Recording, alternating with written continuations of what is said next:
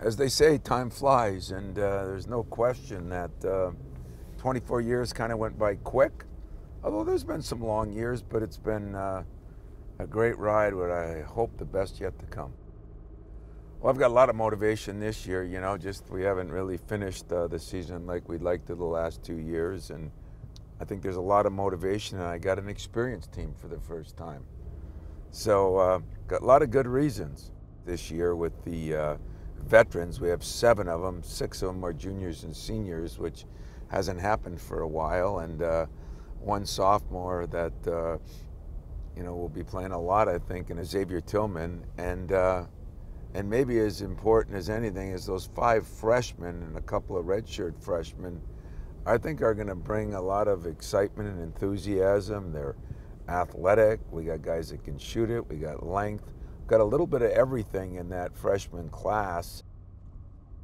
I've got McQuaid and Josh have been unbelievable. I mean, they've been in there morning, noon, and night. But the surprise and the good things are when you get a Nick Ward spending a ton of time in the gym in the summer, Xavier Tillman spending a ton of time in the gym this summer, Kyle Arntz getting healthier, watching Cassius grow, and then those freshmen follow. They look at it this is the norm. This is what you do at Michigan State.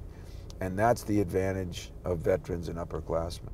Our schedule has always been really good, but I must admit, when you have years, certain years, it gets tougher and tougher. And I think 3 of the last 5 years, we've opened up with the #1 team in the country. We have a lot of road games or neutral site games in those 5 or 6 killer games early, and that's gonna give us a good chance to figure out where we are. Sometimes you have to figure that out with a win, and sometimes you have to figure that out with a loss, and we've done it both ways. So I'm anxious to see how we'll do when we play one of those top teams in Kansas on opening night.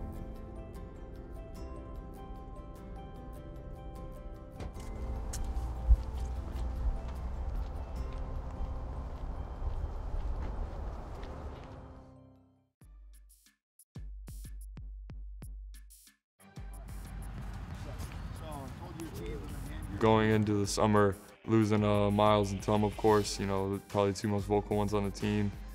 And, I just took upon myself to be more vocal, because I felt like, it's my turn to step into that role and try and talk more, help the freshmen out more, not just on the court, but off the court too, let them know that I'll be there for them whenever.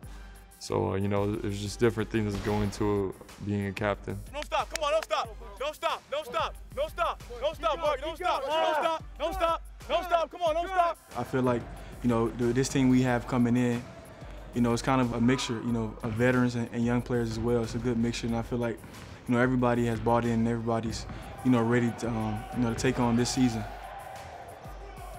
But I think we're focused on progressing and getting better every day. And practice, and even on off days, coming in and watching film and just trying to make each other better and hold each other accountable. We understand, what it's like, what's it going to be like, how it is on the road, and different things like that.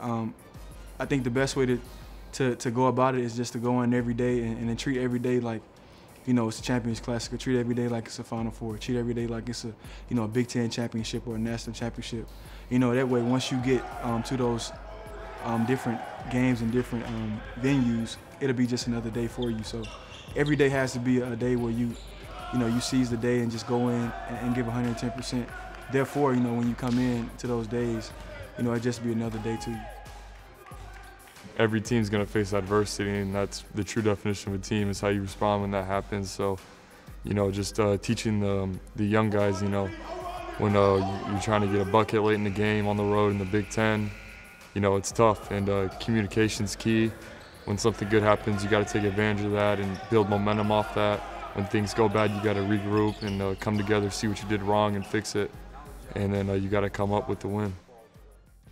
As Michigan State, we recruit great guys, and we always, find a way to just get along and just, always be around each other and hang around each other, just because of the kind of guys that we are. And I think, as the season progressed, that chemistry, just like we had it in the last 2 teams that I played on, it'll be just like that. Our goals have always been big here, and coaches with a lot of passion, and he makes sure we know that. So we just try to strive for that every day. You know, I feel like with Coach, he's just a guy that's always trying to, you know, get the most out of himself so he can get the most out of his players. And I think he's just getting smarter with the way he's coaching. And, you know, he's a Hall of Fame coach, so I think he's doing something right, you know, at the end of the day. But I feel like with Coach, he's just really progressed, you know, in his wisdom and, you know, the way he coaches, the way he teaches. But he's still Tom Izzo, and I think that's going to never change.